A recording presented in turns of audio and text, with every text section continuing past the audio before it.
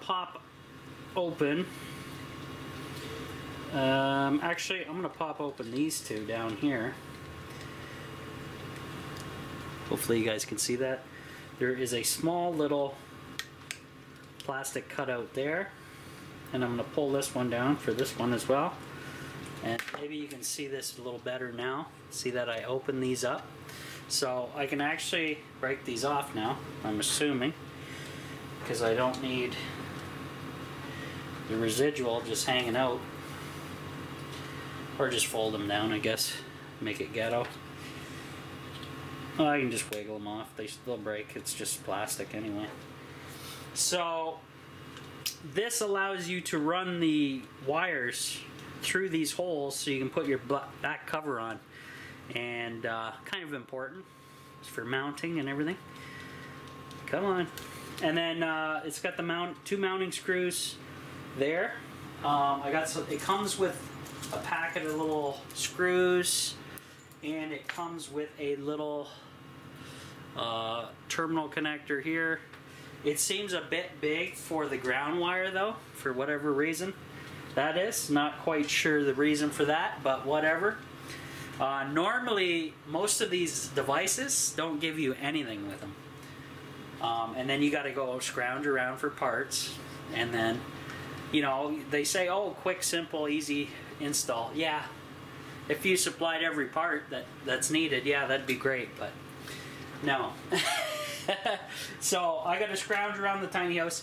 These lugs that I found so far will work. I just got to get some wire and mess around with that, so not too shabby. I think, actually I know, I will be grounding this on the ground coming off of the wind turbine, because the wind turbine is grounded to the earth outside. So that will be my proper ground, and I think we'll be fine with that. That's gonna work. So good stuff. So I will return, and yeah, I'll let you know how I make out. See ya on the next one. Come back. So what I've been working on, guys, I've been talking in my last video about this smart battery isolator recommended to me by Graham, and I've been just putting it together. I got the connector on the ground wire. I made up some connections. I actually found two of these off of an old solar switch, which is sweet. So all I had to do was add these two terminals on the end, tape them on, crimp them, tape them, and they will work. So the terminals are the new ones I just put on these ends here. They're a little bit smaller diameter, and that's perfect because that's what's going to fit on top of those connections there. So that's the plan. Yeah. I'm going to turn my lights on, LEDs, because it's friggin' getting dark in here, man. Whoops. There we go. And I'm still watching some stuff on the YouTube here, basically. I don't have internet. How do I have YouTube here? Anybody? You can download YouTube videos. It's simple. I put a video up about how to do that a long time ago, so you guys can go look at that. Just search my main channel page for that if you want to see that. But anyways, yeah, it's starting to warm up in here. We're at 16.4 Celsius or 60.9 Fahrenheit. It is 36.9 Fahrenheit outside, and it is a hell of a lot colder than that because we have wind chill, and it is damp and been rainy and really sucky, and it's actually 2:45 at the moment. So yeah, I'm gonna go back to the solar area. I'm probably gonna have to shut off my MPPT back there, and in order to make the connections and stuff. But what I'm going to do is connect everything to this first, which only makes sense. I'm not worried about where this is going to be mounted. I just want it hooked up. I can mount it later. Not a big concern for me at this point. Just want to run my wires through these little channels that I had to bust open and make here, and get those connected. Then I'll get back to you guys. So see you guys in a bit. Guys, this is what I got so far. I got the ground wire here, this little dinky black wire. The rest are positive wires. The long one is my secondary battery. That's how I differentiate. And this guy's going to be on the turbine, wind turbine. And yeah, we're going to go from there. So I got to figure out how to do this, because on my rig setup back there, I got different terminal sizes and all kinds of stuff going on. So it's going to be nightmarish at best. Hopefully not too bad. And yeah, we'll go from there. So anyways, I'm going to get doing that. And I may film it, but I'll film it after it's complete, because it's just, it's a horrible space to film in. The lighting's crap. It's just bad. So just wait till it's done and we'll see if it works. Hey guys, back again. Shut the propane off, shut the pilot off. Stove is taken over, wood stove. 68 Fahrenheit inside, or 19.4 Celsius. 36.8 out. Down to 12.6 on the solar, and been busting my butt to piece together crap for this new isolator. And I don't think I'm going to mount it. I'm just going to leave it like that. So this mass here,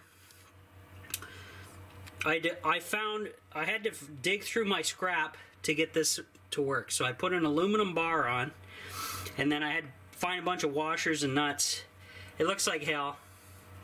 It sparked when I hooked up the isolator. Now, first things first, I got to tape this up. That's the negative. I still got to turn the solar back on for here. I wired in the volt switch again, but I'm going to grab some tape, tape this up, and then what we're going to do is flip everything on and see if it works. Here goes nothing, guys. I'm going to flip this on. We have juice. I'm going to flip this on, my voltmeter. We're sitting at 12.2. Okay. And I'm going to shut the load off because we don't have that anymore. Now, I got to check my MPPT because I think it's preset to, let me go down to parameters. Shit, wrong one.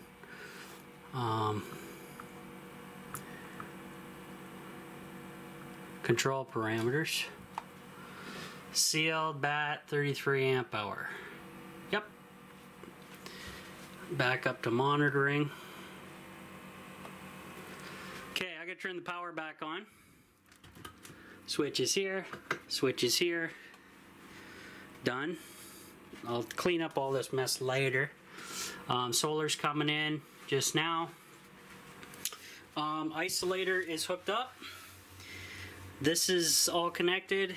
The turbine is switched on, and hopefully all is good. So when the turbine spools up, I'm probably gonna have to reset it. Just a second, because normally when you do some electrical work on the turbine, you gotta flip it into the middle position, then flip it back. It'll reset the PWM up there, or whatever control is up in the turbine. So now when this battery's full, it's going to dump excess power into this one, which will trigger all this stuff to come on and charge my battery packs, my lights, everything. So it's kind of like a dump load. It's a dual purpose dump load. So it dumps power into this battery to recharge it when the sun goes down, because this one's only on solar. And then that allows me to run all this stuff. And that way, that's a pretty good dump load, pretty not too bad of a setup, because then this guy, they're both topped off basically, and can't really beat that. So that's on. Everything's on up here, charging away. We'll find out tonight when it gets windy again. So I'll give you an update when that happens, guys. But for now, we're going to be losing dark sunlight here shortly. It's 4 o'clock. Hula Girl's up there. It's still pretty light out. Actually, I might get away with 5 o'clock even tonight. So that was a hell of a challenge doing that on a budget. Look at the crap I had to dig through. Some of the crap, parts and stuff that I've saved to get this done. So super annoying kind of stuff, guys. I tell you what. So I don't know. Pretty wild.